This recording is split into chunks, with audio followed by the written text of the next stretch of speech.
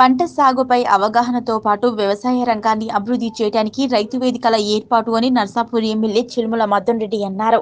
కొల్చారం మండలంలో ఎమ్మెల్యే మదన్ రెడ్డి పర్యటించి పలు అభివృద్ధి పనులను ప్రారంభోత్సవాలు, శంకుస్థాపనలు చేశారు.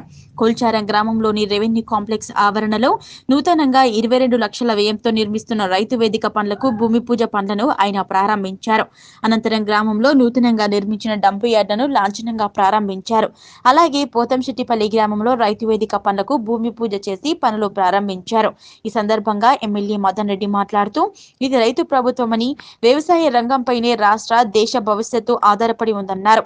ఈ కార్యక్రమంలో ఎంపీపీ మంజులా కాశీనాథ్, మండల పార్టీ అధ్యక్షులు రాంపల్లి గౌరీశంకర్, కొల్చారం సర్పంచ్ కరెంటు రౌమా రాజాగౌడ్, ఎంపీటీసీ అరుణ కృష్ణగౌడ్, పోతంశెట్టిపల్లి సర్పంచ్ గడ్డమీతి నాగరాణి నర్సింహులు, ఎంపీటీసీ భాగ్యలక్ష్మి సిద్దిరాములు, సర్పంచ్ల ఫోరం అధ్యక్షులు విష్ణువర్ధన్ రెడ్డి, తహసీల్దార్ సహదేవ్, ఎంపీడీఓ వామనరావు, యాదగౌడ్ తదితరులు పాల్గొన్నారు.